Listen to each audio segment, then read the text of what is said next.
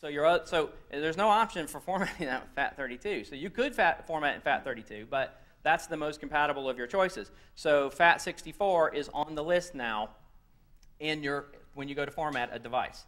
So FAT64 has some advantages and some major disadvantages. But it was introduced with the CE devices. And why was it introduced with CE devices? Anybody have an idea here from the picture, maybe? Yeah, it's Flash. It's an optimized Flash routine. If anybody's seen any of my previous speeches about Flash, I have this whole big, whole hour animation stuff that shows you how Flash actually works. And solid-state disks, which are IDE emulations. What their functions are, they're different. But let's face it, defragmentation for Flash devices is a bad idea.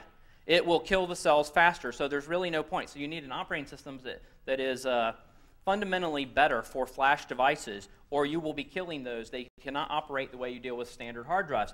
So this was optimized because all you people with CE devices in your hand, Windows phones and things like that, that's what this is using as a basis for some of this to actually protect that, to keep it running.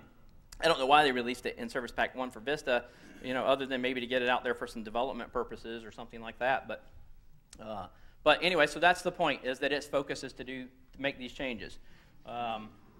So, at least, what's good about it, basically, this is how it's optimized for Flash. It has a free space bitmap. So basically now it knows right away, where's my next thing that I'm actually going to go and shove on this device, so I don't have to search through the device for, searching for a hole to actually shove something in. And basically, they've upped the ante on everything else so that you can store more files on the device. It has ACL support. It has, you guys know transaction-oriented systems as journaling, basically. Microsoft decides to call everything transaction-oriented. I don't know if they got a little trademark next to it or something, maybe. But, but the transaction-oriented process still isn't implemented in Vista. So even though you can format it, it's not going to use any of those processes. So I'm guessing, again, for development, the downside to things like adding like ACL, the security support in Vista for this process is that means in the future, let's say Windows 7 completely implements this process. All you got to do is take the device and go back to a Vista Service Pack 1 machine, and you can bypass security. In most cases, you can just get the content off the device. So it's kind of bad that they didn't completely implement it. And then you have this other thing, which is this probably the big thing. If you guys ever make a copy of a DVD, nobody does that, right? So you have a limitation of 4 gigs for a file size in FAT, which FAT is still the most compatible. You can take it to a Linux box, a Mac, or whatever, and you can still use it. But that's a problem, having a limitation of a 4 gig. So they've expanded that to 16 exabytes. So I don't know how many people are going to use this. I probably think for a little while it's a bad idea until we don't know if it's going to be like patent encumbered and whether or not we're going to be limited. If they decide to release it as a standard, the way that they've published their previous FAT standard, then maybe it'll come into play and other people will be using it. But right now it's there, and it's and some of your clients or people might start using it. Oh, there's EXFAT. I'll format it in that. And when you plug it into another machine, it's not going to be supported. You're not going to see it, and you might just think there's something wrong with the device. If it came from Vista, that should be your first question. Do you have Vista at home? Anyway, just so you know. All right. Well, good. I got 2 probably so far. All right, so now this one is a little more obvious to some people, partitions. So the placement of your partition affects speed directly. And a lot of people don't realize this. So when you're looking at this now, this is just a sample down here at the bottom for people who can't see it. It's that the CHS translation formula. Basically, what I'm trying to say here is partitions begin on cylinder boundaries. Now, most people kind of got this whole picture with cylinders. You have 2 platters and contents written through them. That's your cylinder. So your heads are in the same location when you're moving. And so typically, that's considered the cylinder that goes through the drive. Now, we've virtualized some of that, and we have something called zone tables. But we still respect what's called cylinder boundaries. And for those of you who don't think we're using it anymore because we have LBA, you're incorrect. There's still some translation basically going on in the back end here that translates to what cylinder boundaries are. And so what happens is if you have something like, it's all for backwards compatibility. When we went to LBA blocks, we did not need to pay attention to cylinder boundaries anymore.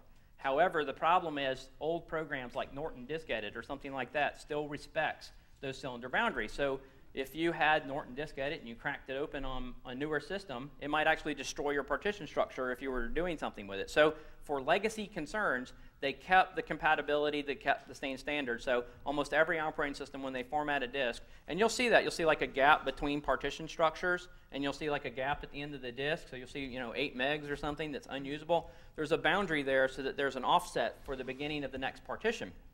So that's just setting you up for what is important with regards to this, because that's not really the cool thing itself. But so now the second piece of this puzzle that we're putting together is that the outside edges of a platter are faster. There's more content out there. The closer you get to the inside of the platters themselves, the closer you get to the inner motor, the spindle itself, is going to be slower because there's less content that the heads can read without moving some other location. So that's the other thing that they've done, is they put the LBA addresses typically are labeled for the lower number on the outside edges, because things count up in LBA numbers. So the logical block addresses for how you're going to write to your sectors, and LBA equals sectors, then they're going to start putting that at the beginning of the disk. So the slowest part is going to be inside. So this means if partitions are made on cylinder boundaries and the fastest part is the outside edge, your first partition is going to be the closest to the outside edge. So your second partition is going to be further into the disk by however many megs, gigs that you have set up your first partition to be. So this is kind of the picture of what that looks like. So now, and things are a little upside down. Basically in drives, everything's upside down compared to what you're seeing on the screen. So I'm doing this for the beauty of a drive, basically, to explain it, because upside down confuses people. But so basically the whole point is the closer you get to the center of that spindle, the more likely your content is going to be a lot slower. So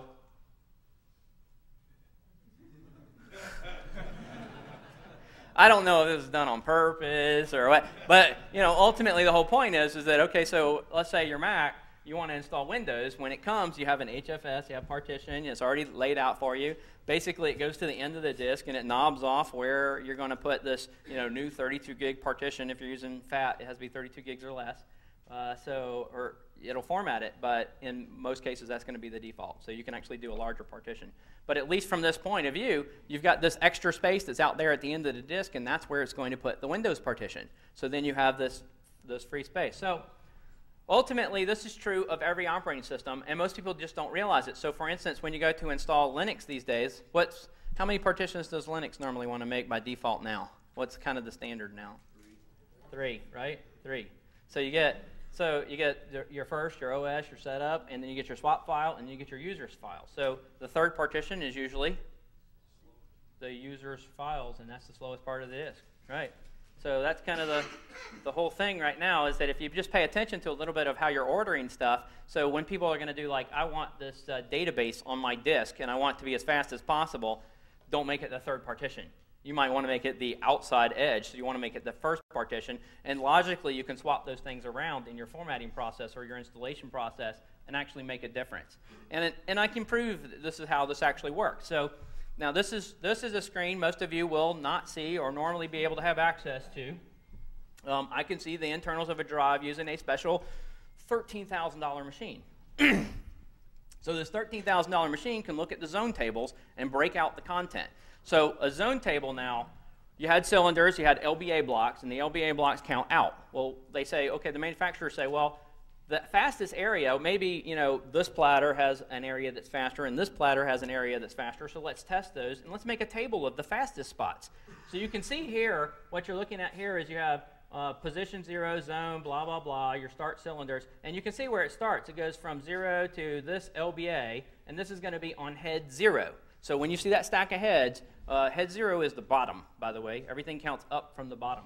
So you'll see head 0. So zone 1 is the fastest location on this disk, and I can tell how many that's going to be. Now, for people that can put 2 and 2 together on this, that also means that it's only on one side of the platter. So all this content is not written down through the disk like it used to be. This content is now written across a platter and initializes a head, and then comes back and initializes the next head for the next section that it's going to write. And you can tell where it's going to go in this based on the LBA numbers. So I think that's pretty cool.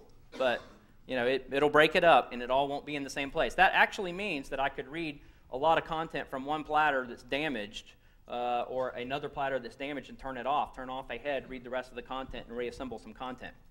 But for you guys at home who might want to try this out and actually figure out what the location is that's fastest on your drives or your RAID array or something, there is a